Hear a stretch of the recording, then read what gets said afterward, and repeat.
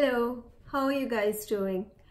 Today I'm going to spend time a little bit talking about RA flares and basically giving you some tips on how you can reduce the frequency of flares, as well as what you can do to manage these flares once you get a flare. All right.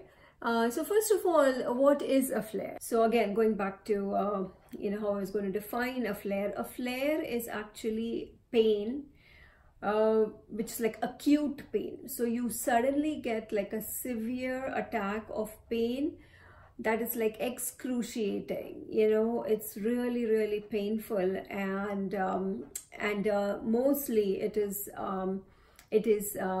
combined with a lot of stiffness. So a lot of stiffness along with pain is present. Stiffness meaning, then for me, like, my flares, when I would get like a shoulder flare up, that means it would start by, I feel like, okay, this pain is like really, it's like this joint has become very painful. And then I know that it's a flare because within 2 hours or 2 or 3 hours of the first onset of pain, it just starts building up. It just starts increasing and increasing in intensity. So I know that's a flare. And then, at its peak, the pain is like really, really bad. It's like, on a scale of 0 to 10, I remember once my doctor asking me how bad it was, and I told him like it's beyond 10. That's how painful it is. So, and then it's very stiff. So I would not be able to move the shoulder at all. Oh my God, just thinking about that gives me the jitters, because that's an unpleasant thing, boy. And that's the reason I want to talk about it today, because I have really had my share of flare-ups, and the first couple years after being diagnosed with RA, and they were very, very painful. So I would get a shoulder flare up, and which would last for 2, 3, 4 days sometimes, the pain being intense the first 2 days and then slowly beginning to subside. So that is what a flare means. Flare means like a sudden onset of severe pain, and which lasts only for a short period of time, and thankfully, right? And then it goes away, and then you are back to your disease as it was, like your rest of the pain, which is, which means that sometimes your fingers, right, finger joints are kind of always affected, and you always feel stiffness in them in the morning. So all that continues to be there. Your knees, feeling the stiffness, all that, remains to be there. But flare means when you get like that severe attack, right, severe bout of pain in usually just one part of your body, like one joint at a time at least. Thank God for that, right? So that is the definition of a flare-up. And initially, when I was diagnosed first, and even though I started on medication, these flare-ups continued to happen. So that's why I want to first, talk about how, you can try to reduce the frequency of these flares. And these are things that I have learned over the period of 4.5 years now, after being diagnosed and after going through, a bunch of different trial and errors, trying different things. If you want to hear my complete, story in terms of how I overcame, RA and how I got better, you can read more about it on my website, on my About Me page, and also I'll also leave a link in the description box here. I have also put 2 other videos about, my experience, my RA story, so you can watch that as well. But going back to the flare-up, I want to concentrate on the flare-up, and want to talk about first how you can reduce these flares. So number one for that is actually limit mental stress. Now, I know it's very, it's easier said than done, right? Sometimes it's very hard to eliminate the stress that is happening in your life. Work-related stress is pretty common, and that's what I had to. And but it's a known fact. And Dr. Sarah Valentine, who's the founder of the Paleo Mom, she has written several articles and even a book on the paleo approach, and she talks about how stress can there is evidence actually that stress can actually, because it triggers cortisone, it actually has an impact on the leaky gut, meaning it can trigger the immune system. And because RA is an autoimmune condition, there is like a direct relationship there, correlation between stress and pain, or aggravation of disease and or flare up. And I experienced that. So when I first started on my healing journey, even though I had just begun my diet, the AIP diet, but that I had not been doing it for a long enough time to actually see results from the diet. But the first thing that I did was actually I also quit my job at the same time, because I knew it was stressful. And actually within 2 weeks of quitting my job, I began to feel better and my flare-ups reduced. So that's why the number one thing I want to tell everybody is to try to limit the mental stress in your life. Again, it's not easy to do it. It's not as easy as quitting your job. Not everybody can do it.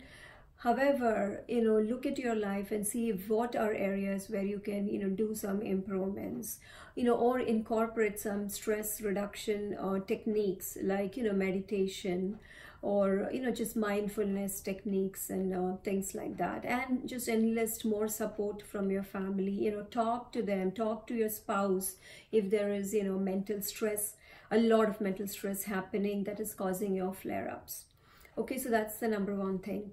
Number two is actually limit physical stress too. And this is very important when you talk about flare-ups. So right now I am actually, my disease is actually very well controlled with respect to my flare-ups and, and any inflammation in my joints. I'm pretty close to remission according to my rheumatologist. But even then, what I have noticed is that if I do increased physical activity, that is, if I exert myself a lot physically, then I tend to get a flare-up. So nowadays, my flare-ups are far and few in between. Again, I really thank the Lord for that. However, one of the reasons, why that is because I really consciously limit the amount of physical exertion I do. Like for example, I love to cook, right? And I always used to cook a lot and entertain a lot and throw a lot of parties, have a lot of friends come over, and at those times I'd be in the kitchen cooking for like 3-4 hours at a time. Now I don't do that anymore, because I know if I do that, then I will get a flare-up. And especially lifting heavy pots, so I just refrain from doing that now. Even though my shoulders are fine, I can move them perfectly fine now, but my joints are not the same as they were before RA had set in. So if I try to lift like a heavy pot now, then within 3 or 4 hours my shoulder begins to start hurting, and then that night I end up having a flare-up in my shoulder. So that's the reason I limit the physical stress. And this is just one example for me, in terms of lifting heavy things and my shoulder. But the same thing holds true in terms of, in general, physical stress. Like, don't exert yourself too much. Always, I'm not saying that limit your physical activity. In fact, I always stress that exercise is an essential component to healing and to reducing the inflammation in your body. What I'm trying to tell you is, like, don't overdo it, because if there's a limit to exercise and to doing normal stuff, like things like lifting heavy things is actually not exercise. It is meaning putting a heavy load on your one particular shoulder, so try and avoid doing things like that. Okay, so that's number 2. And then number 3 is actually diet. So that's the other important piece, which I have already talked about in my other video, my RA story, and that I'm specifically talking about diet, so you can watch that. However, I'll again reiterate here how diet is very important, and I have personally experienced this, and so have other people. So there is really a lot of evidence now which says that food can trigger the inflammatory response, or basically can trigger the autoimmune response, which is what RA is. RA is an autoimmune condition. So when you eat certain foods, that triggers the inflammatory response, just because your gut is leaky, there is some your permeability of your intestine is affected, and that actually triggers the immune response. So one way to kind of reduce that is by limiting the amount of potentially sensitive foods. And how do you know what foods you're sensitive to? So there are the easiest way to go about finding that out is to actually follow an elimination diet. An elimination diet means you avoid all the potential allergens, so like dairy, gluten, and those are the big ones: dairy, gluten, nuts, etc. And you can actually, I really recommend you following AIP, or the autoimmune protocol, because that is very scientifically kind of designed, where it eliminates a lot of the potential inflammatory substances. And so you do follow that for a period of time, and then after that you slowly begin to add things, the good things. Of course, there are some things that you never add back, like processed foods, right?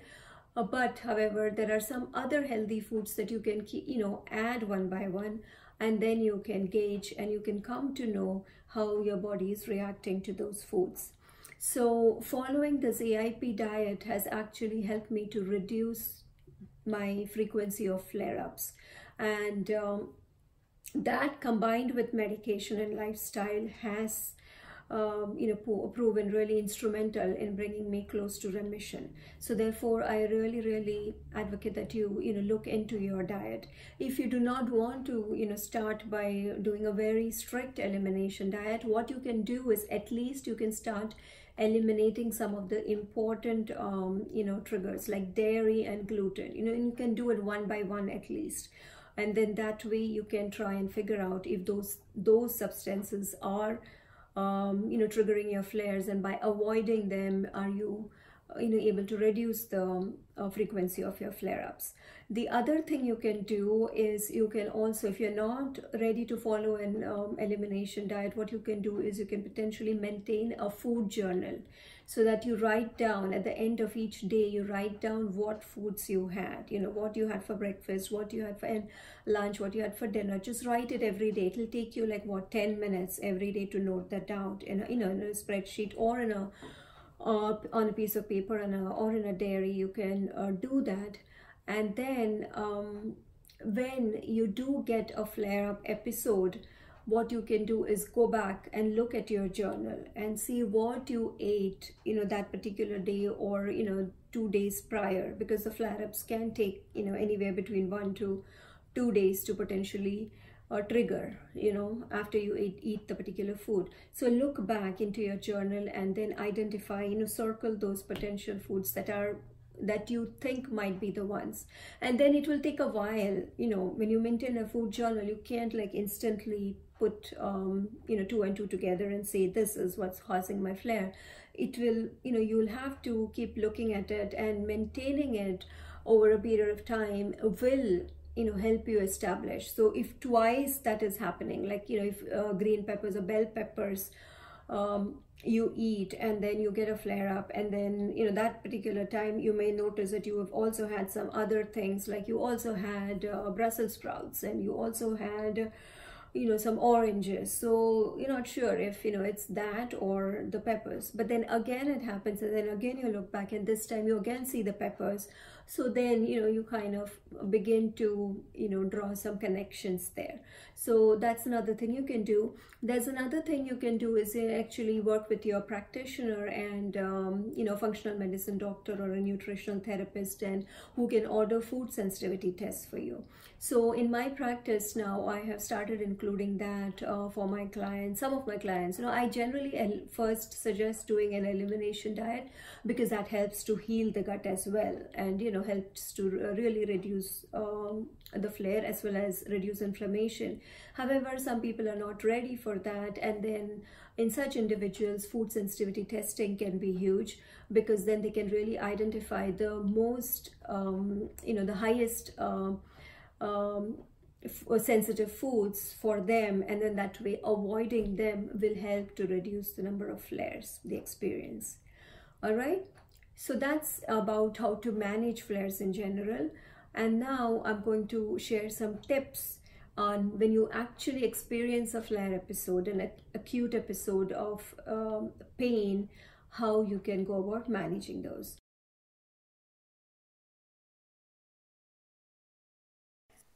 Tip number 1, apply heat or ice pack directly to the site of pain, or you can alternate between these two. If you cannot tolerate ice, if your pain increases with ice, then avoid it and use only heat.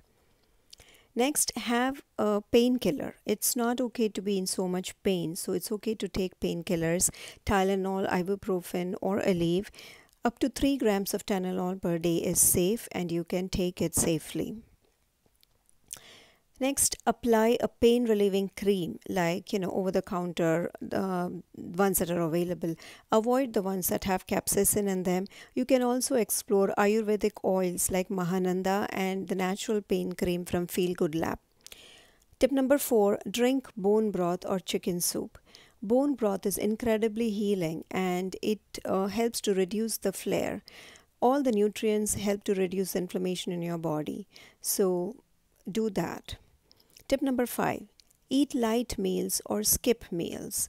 And I have seen in my personal experience that when I eat lightly, when I have a flare, it makes the flare go away faster. That's because the digestion gets a break. Tip number 6, consume turmeric or curcumin. If you already are taking curcumin as part of your supplement regimen, then increase the dose, and that will provide you with pain relief. Tip number 7, rest the joint. Don't try to move it. In a flare, when you try to move or exercise the joint, then the pain gets aggravated. So you do not want that, and therefore it's always best to rest the joint, and in a day or two it'll get better. Tip number 8, rest and relax your body in general. Use pranayama or breathing exercises, as well as do meditation that will rest your body overall and helps you get better faster. So take a book and relax.